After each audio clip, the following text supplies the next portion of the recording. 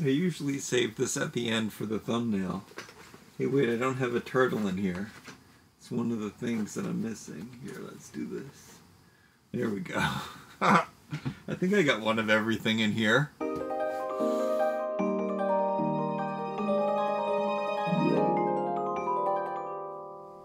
Wow. This actually isn't a very big toy haul, to tell you the truth. But maybe it's bigger than I think it is. This is like one of everything that I got. I kind of am gonna have to get this stuff out of the way if I'm going to talk to you and show you it all. There's some good stuff here though. It's really hard to know what to start with. I think there's a lot of toy talk that I can do here though. Because I don't know how long this video is gonna be, but maybe it'll be longer than I think because of everything I have to say. Classic Transformers at Walmart.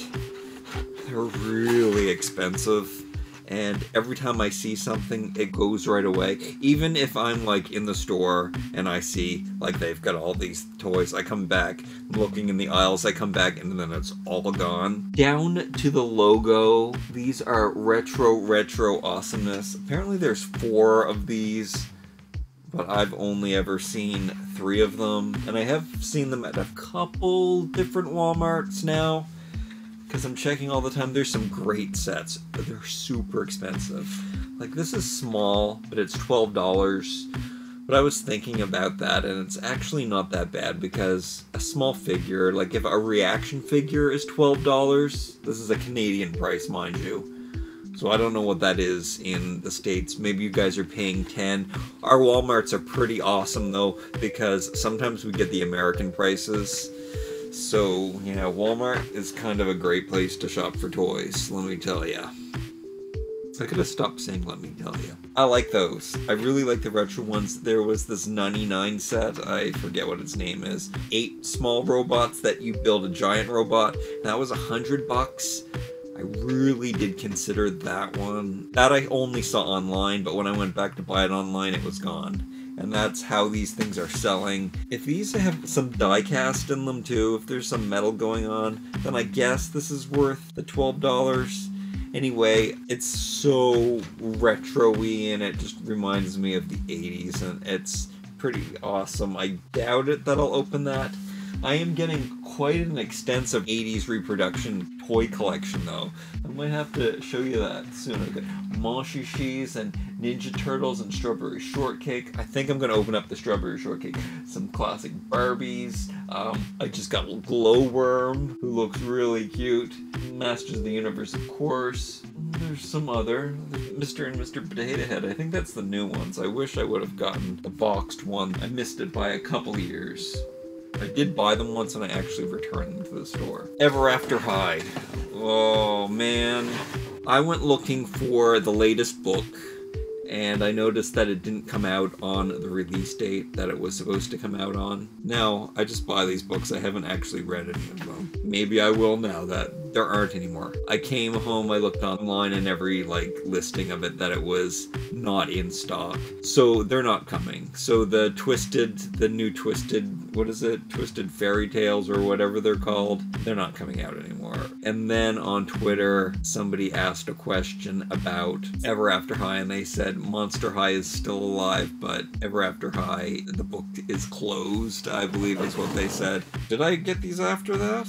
This might just be a coincidence that I ordered these. On my last trip to the States, I was hoping I would go to Tuesday Morning or one of those off-price stores and find the Ever After Highs that people are finding. In fact, I found a Monster High that was the last Tuesday Morning I went to. I forget which set it was, but it was one that I was looking for. Maybe around Christmas, maybe in October, November, when we start getting the Christmas stock at our off-price stores here in Canada, maybe these would show up, but they're no longer available on Amazon Canada, so I went to Amazon US, and I did order them. They were a good price, so they weren't too much money, and I needed to finish this collection, and this one, Canada never had this one available, so I thought I would pick it up too.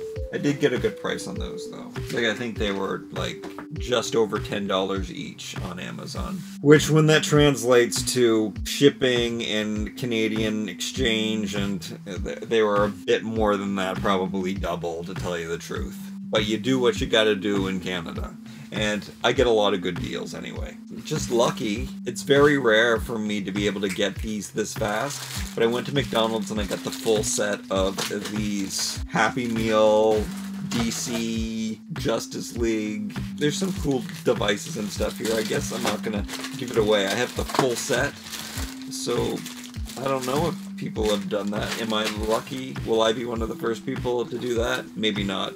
People really get on their Happy Meal toys. I don't normally like Happy Meal toys, and I've talked about this before, but this kind of spy gear or superpower gear or like superpower accessories, they seem kind of good. Glasses. Last time I got DC superhero McDonald's toys was when they were glasses, and the glasses at McDonald's, I have said this before, are always awesome. So if you ever can get glasses, they make the funnest, best toys ever. Oh, I got a new case for my iPad because I drop it all the time. I drop my iPad so often that I busted the Defender case. Actually, I dropped it so many times that it was damaged, and then I dropped it and I actually cracked the glass. But luckily, the glass that cracked is underneath. So my iPad looks like new now with this case on it. And this is the exact same case that I had on it before. This isn't a toy or anything, but it goes with me on all my toy hunts.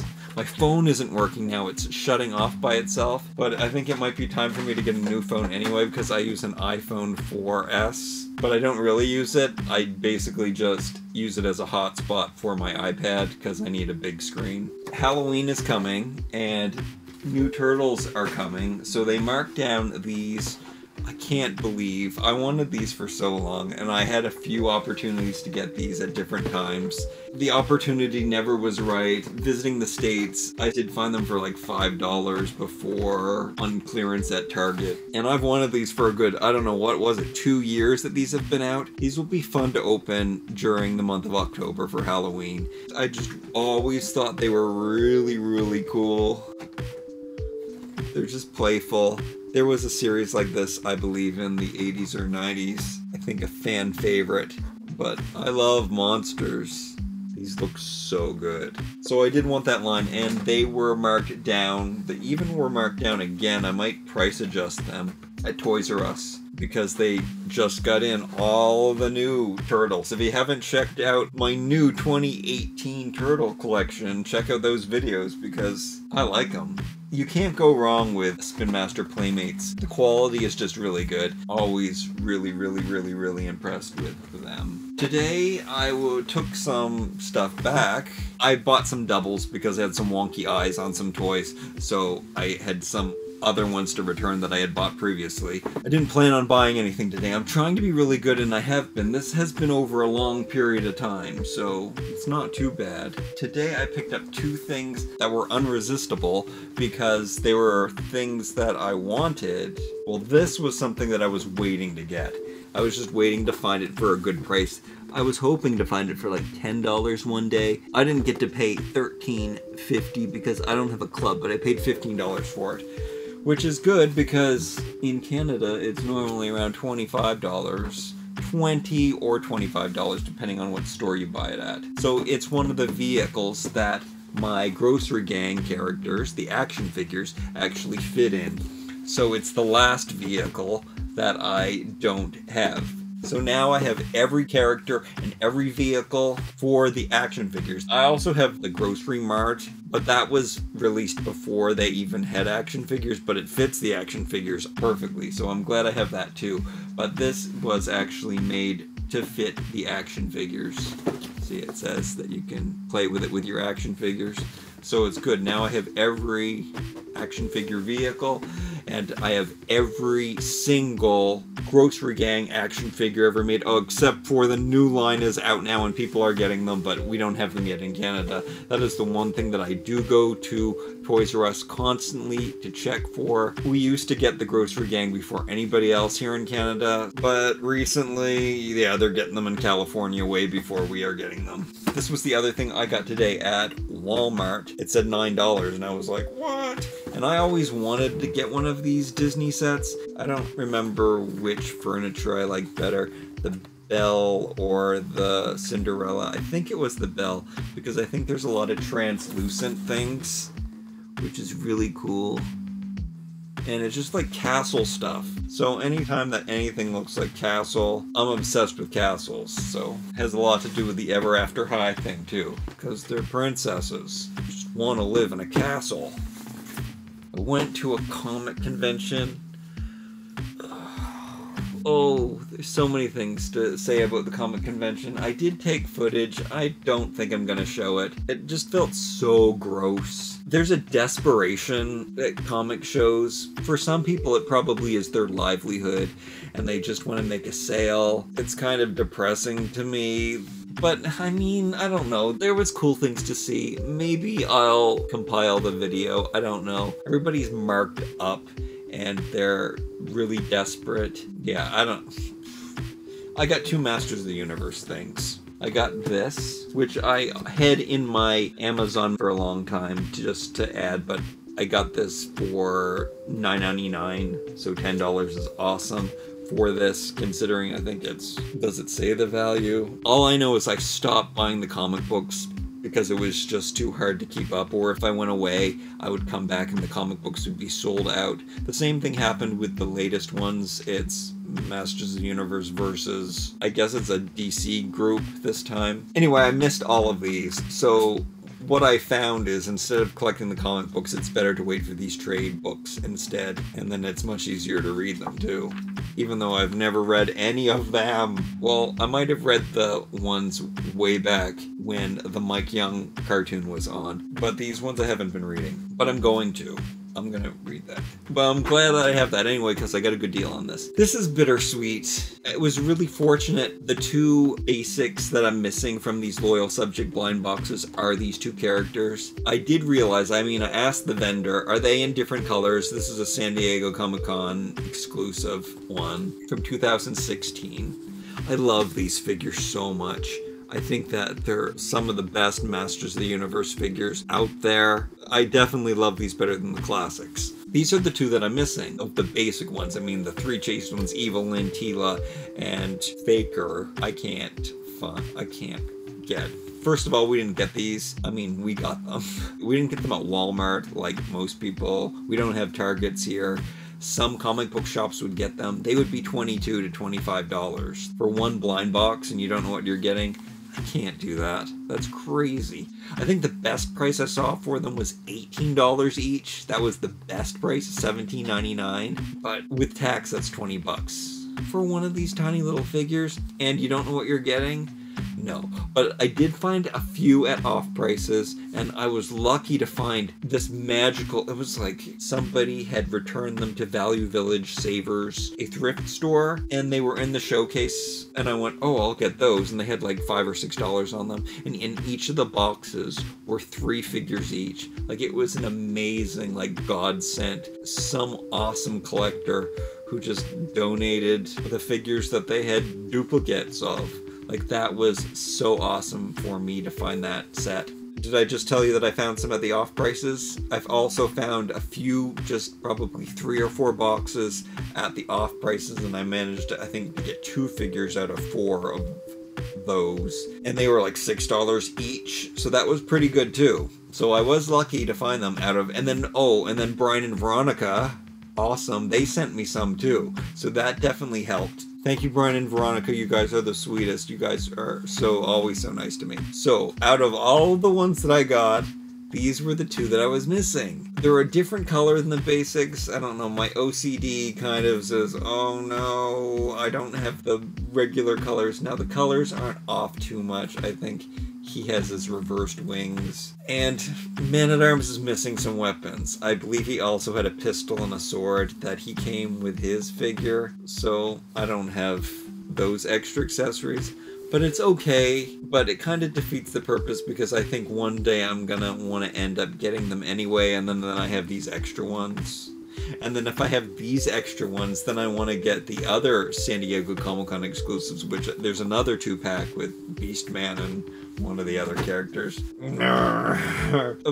But that all being said, if nothing else happens, I will definitely be happy that I just have these two. So I do have all of the characters, except for the chase figures, which are ridiculously and really hard to get. Enough about them. I bought this. I can't believe I bought this. A giant Playmobil house from Spirit. Now this is one of the cartoons that I actually have watched and enjoyed.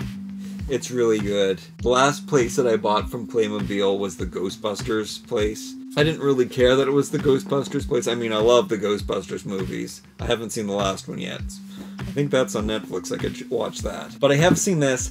Despite that, I didn't want to collect all the characters. At least with the Ghostbusters, I collected all of the sets so I could have all of the Playmobil characters. That was important to me. But with this set, it was about the house.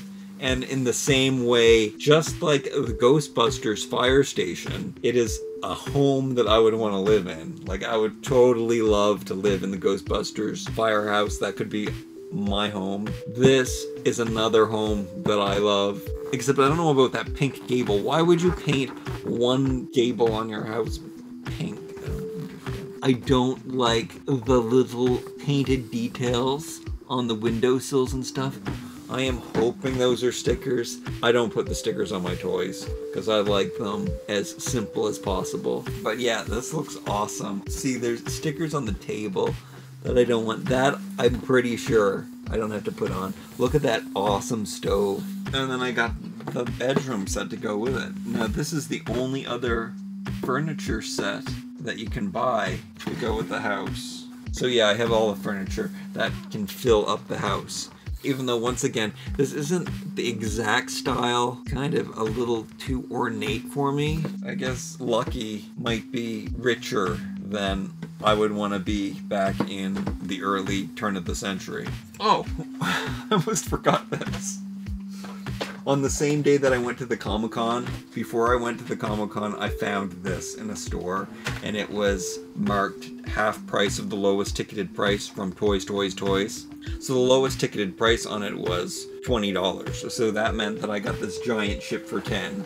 But it was in a giant box, an even bigger box than this is. So I took it out, I took out all the pieces yet to assemble this, and I did this before I even showed you. But anyway, so I had all of the pieces, and I took them out of the box, and I shoved them in a bag, and I had to carry this around through the convention the whole time. Anyway, it didn't end up actually being, she said that the $20 price on it was a mistake, but she gave it to me for, there was like a $25 ticket on it, but she gave it to me for $12, which I said, okay, like I was planning on paying $10 for it, but $12 is still good. It's giant. I turned this down a few times because I did think it was made kind of cheap, but it's definitely made for that price, and I don't have a Jake in his captain outfit, so that's awesome. I don't know if Jake and the Neverland Pirates is still popular to this day. All I know is it's one of my favorite, cutest toys, and I have a lot of play sets that are up here. And I often fantasize about not having any other toys or having a castle, and in my living room I would have a glass display and I would just have the Jake and the Pirate toys in it because there's just something about them that I like. I guess they're the epitome of the perfect toy for me. In a normal situation, like if I had a castle, it would be a zen, all nice and tidy, and I think I would probably just have a toy room instead of art. I would have toys in the house in places. Toys are my art. So that was my haul. That was the stuff that I got. It was a long time. I guess it wasn't that long since I went to... Where did I go? I went to Pennsylvania. Yeah, I guess it wasn't that long. But I'm trying to be good. I don't think it was too much. Everything was on sale. Yeah, even the spirit stuff was on sale. That was the thing that told me it would be okay. So look forward to seeing that review up really soon. Okay, thank you so much for watching. Remember to like, comment, share, and subscribe. We'll see you next time.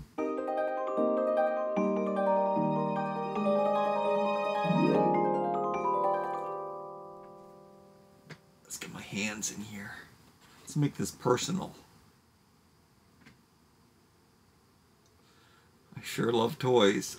Let's see if I can get Spirit. I want to see the name Spirit. There we go. And smile. I'm not really a smiley guy. Can you tell that that's a Happy Places over here? Can you tell that that's Man-at-Arms? Wow. Buy toys if they make you happy.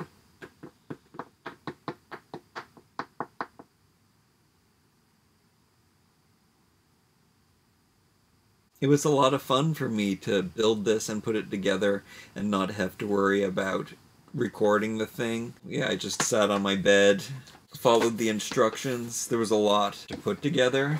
That's one of my favorite things about toys too, is building them. And I never put the stickers on things. I wonder if I'll ever review this stuff. Nobody's really interested in Jake in the Pirates anymore.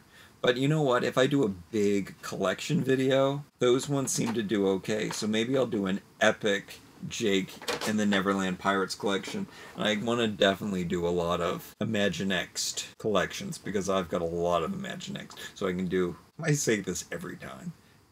You just come back and watch some more of my videos and you tell me what you want me to review. You can tell me anything back here. You can name any toy you want. You can name the toys that I bought today. You tell me what you want to see.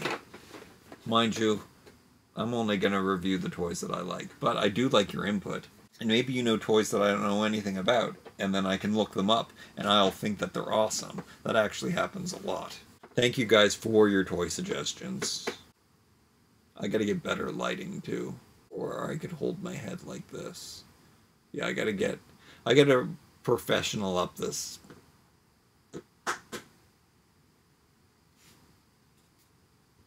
See you later.